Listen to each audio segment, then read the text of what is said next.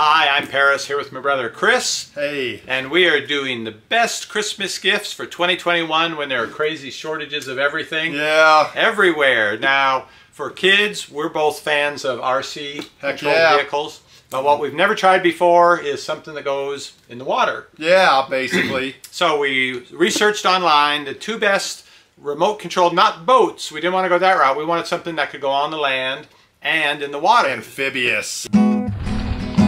EpicReviewGuys. Yes, so we've got the two best picks and we're going to try them out. First, we're going to show you what we've got and we're going to race them to see which one is faster. Yep, let's check them out. So what I've got here is the Amphibious vehicle, which basically relies on wheels, tires that have blades built into them that lets it go on the ground, also lets it go on the water. And what have you got? We got the Hovercraft. So this is like swamp people, the kind of stuff they use down in Florida, you know, that float right over. It's got a pontoon on the bottom that fills up with the air pressure, and then the big air paddly things on the back there. So yeah, it'd be pretty interesting. Take these down, see which one performs better. And out of the box, here is the Amphibious vehicle, the vehicle itself, and the remote control that comes with it. And you've got... Bam! The Hovercraft right here, and the remote too. Basically, it's like an RC car remote where you have the little kind of steering wheel to steer it. And for prices, now prices can change a lot because we're in crazy times, but at the time that we ordered these, this set goes for $40. And this was about $60. And you can find out about both of these at the links down below this video. Now, out of the box, you will need batteries for the remote control, right? Yeah, separate. They did include the small batteries for the RC vehicle itself, which are rechargeable. Right. And then I think we had to use AA's. Yeah, two AA's for each remote, and the batteries are rechargeable with a USB connector for both of these. But what was nice with yours is it came with an extra battery, remember? Yeah, so this one did include two batteries, which are going to give you a longer play time basically down there, because I do think you're only going to get about 5 to 7 minutes of run time. 7 minutes is what I've heard, and the feature we like about yours is when it gets to 1 minute left, you remember what they said on the box? Yeah, it does an alarm basically that lets you know, so if you have it out on the water, you're not going to end up having to swim out to retrieve it. Basically, that's the important you can get it back to shore. Should we give them a little show of what it will do? Okay. It's got spinning blades. The pontoon fills up. This is like soggy before deflated. Now it's inflated. And then depending to turn, it kicks one in or the other one in. You can see that it's basically just a four-wheeled vehicle, but it's got little blades built into the inside and outside of each tire. So when I say kind of like a paddle boat, basically. Yeah, like an old style paddle boat. There you go, four-wheel drive. It looks like. Yeah, that seems fast, but that hovercraft seems pretty fast too. So here we are. This is part of the Columbia River, you told me, right? Yep.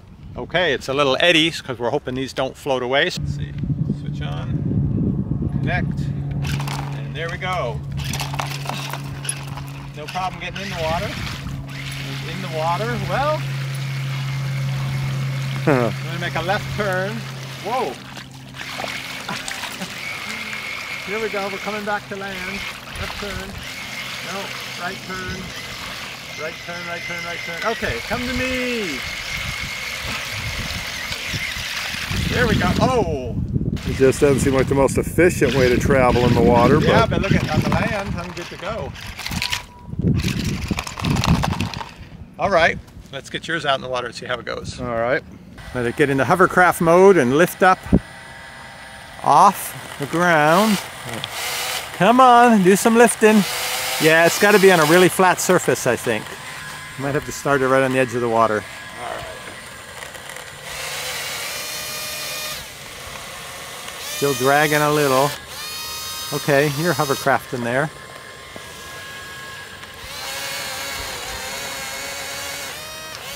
Oh, I can tell you're going to beat me in this race. Yeah, that's pretty good. It's going. We're going to find out what the range is on the remotes. Okay, are we ready to go out around the poles and back? Okay. Let's give it a shot. Are you ready? Yep. Oh.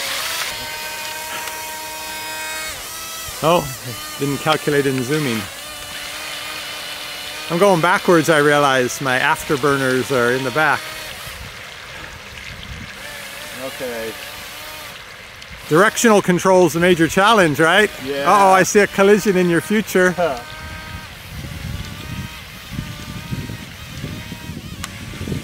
Whoa, you're already out there. I've got to loop through here between the poles and come back.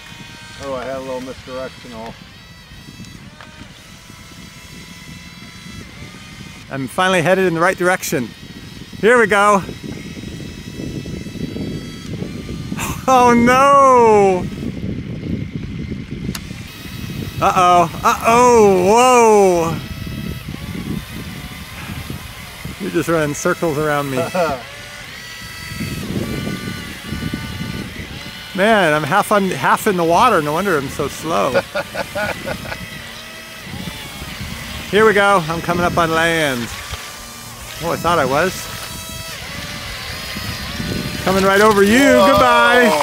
Now you got the speed. There we go. Let's see you do that. Woo, I'm halfway up the hill. Let's see you coming on land. No. I'm waiting, I'm waiting. That's it. Yeah, it's got to be a completely flat surface, that is what they say. Well, good job. Yeah. That looks more maneuverable and faster, honestly. Uh-oh, am I upside down? I think I'm upside down.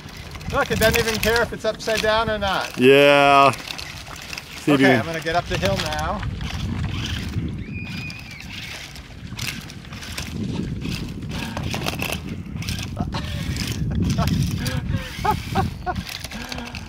That's pretty good being able to get out. Can you make it flip? Yeah. There we go. Nice. Got that on camera. Nice. And I can do this.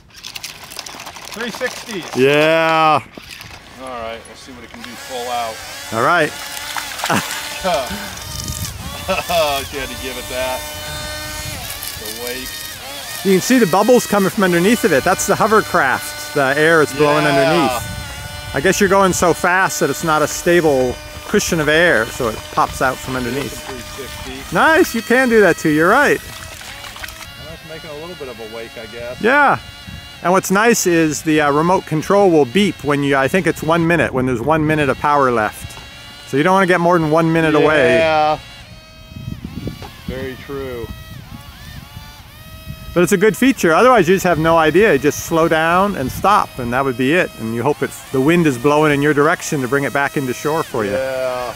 What would you guess the speed? Not quite 2 miles an hour? Maybe 1 mile an hour. Okay. Here we go. Over the jump.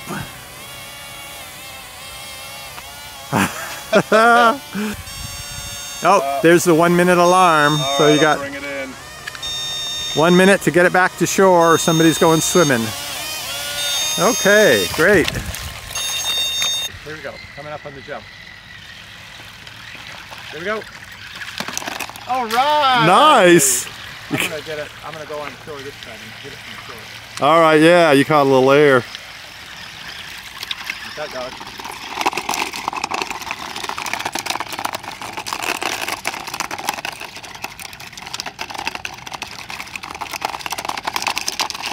Woohoo! Nice one.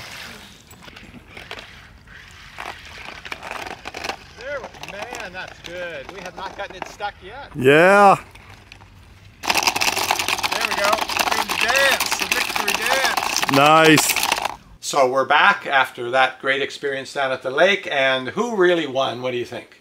I would say on the water, the hovercraft definitely won as far as speed, mobility, but this thing, where it said that you could ride it on completely flat surfaces, maybe like a hardwood floor or something, but we didn't find it to be able to travel on land very well. So as far as the true amphibious nature, that guy did much better on land, of course, than this guy did.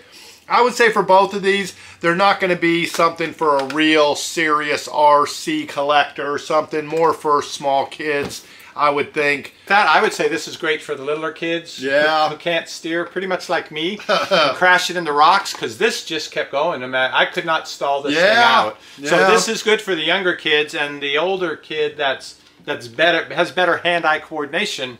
The Hovercraft works for that. The extra battery was really needed with that though, wasn't it? It ran out pretty fast. This one ran out quicker than yours for sure. This is still going, and I don't know for sure if this beeps or not, but anyway, it's still going. So they both, I think, are great Christmas gift ideas. Yeah. If you know your kids and you know they'd like something like this. Last we checked, they still had them in stock. $40 for the Amphibious vehicle, $60 for the Hovercraft. Find out about both of them at the links down below this video. And we've got more Christmas gifts to review. Then we'll be back and see you on the next review. See you then. Shopping is easy when you know what to buy. At EpicReviewGuys, we give it a try. What does the fox buy? Nobody knows. But before he goes shopping, he watches our video.